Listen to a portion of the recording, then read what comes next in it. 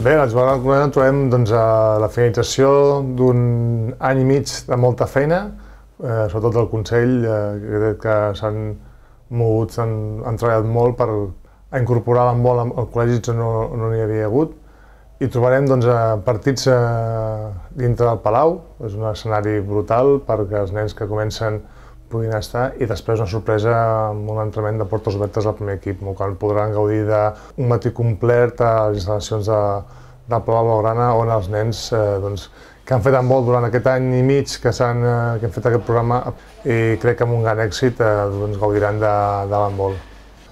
Mira, pel Barça, poder participar en el Barramol és molt important, no? I entre el món de l'handbol som un referent, i poder tornar a la ciutat el que ens ha donat és el nostre esport, que és realment el que ens agrada, i poder fer que intentar, junt al Consell, que l'handbol torni a reviure, a revifar a la ciutat, per nosaltres és molt important, i és una feina molt maca. Com més nens hi hagin jugant, és molt millor per nosaltres.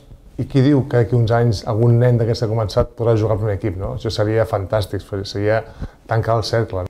Home, la meva vida de l'handbol és la meva vida, no? Des de petit vaig començar handbol per fer una activitat extraescolar i ha esdevingut la gran part de la meva vida. He estat moltíssims anys jugant a nivell professional i ara manager de la secció d'handbol. Per mi és una manera de viure. Sentir l'handbol és part de mi, no? Porto a la sang.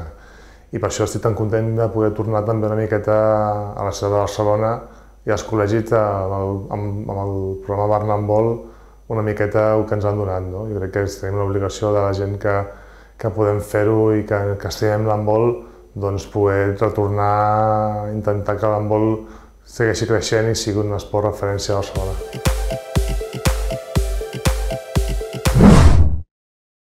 Fa uns anys que les granges d'aquí ens vàrem unir per poder tirar endavant. I sense tu, més de 150 famílies, avui no seríem aquí.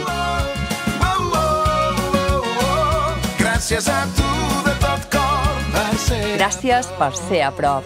A casa nostra, llet nostra.